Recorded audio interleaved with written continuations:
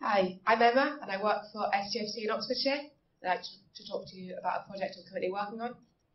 It's part of a wider European project called MF2C. The F2C stands for Fog to Cloud, but I'm not quite sure what the M stands for yet. I'm going to get out of my supervisor. It's about linking between the distributed fog of data seen in Internet of Things systems and the cloud. I don't know what's done on my hand. So this is a diagram of the hardware and the architecture we're looking to prototype. Because my small part of the project involves building a simple prototype using off-the-shelf components. It's hierarchical. We have on the diagram Arduinos at the bottom, and then Raspberry Pis acting as hubs to connect them to the cloud.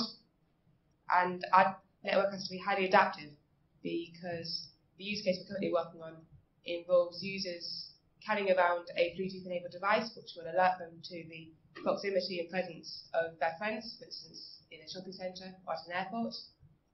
So it has to adapt to sudden changes in topology and continue sending data up to the cloud and back, so we have to have peer-to-peer relaying between nodes. We have a particular security focus in this project, mostly because my supervisor is a security nut and has insisted upon it.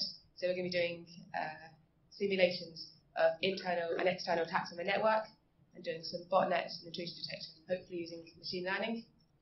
So if anyone knows about messing around with Raspberry Pis and Arduinos, please come and talk to me.